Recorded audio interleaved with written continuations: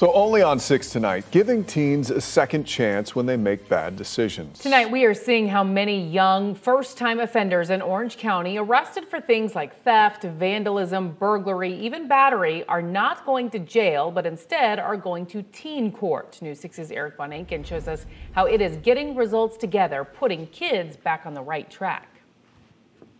The defendants who appear before this court have violated a law of the state of Florida and have voluntarily chosen to come here to have a jury of their peers impose a sentence for their violations. This is their day in court for two young teenagers. Do you swear or affirm that your testimony today will be the truth, the whole truth, and nothing but the truth? The courtroom is a virtual one these days, but still there is a judge, jury, prosecutor. The defendant met up with his friend so that they could go to the mall together. However, the defendant didn't have his mom's permission. And a defense attorney. How are your grades in school? A's, B's, and C's. And you'll notice, except for the judge, all of them are teens too. The sanction itself is developed, come up with by peers. And what we've seen is that has a greater effect on the young person who's charged with the offense than maybe an adult telling them they did a bad thing. Judge Robert Egan is the administrative judge at the juvenile courthouse.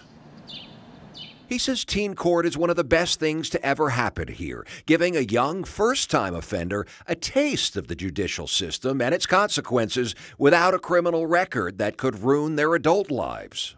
How did your mom feel about everything that happened? She was upset. She was hurt. And then the teen jury hands down the sentence, usually community service, letters of apology, maybe even paying back the victim. And if the sentence is completed, all charges are dropped.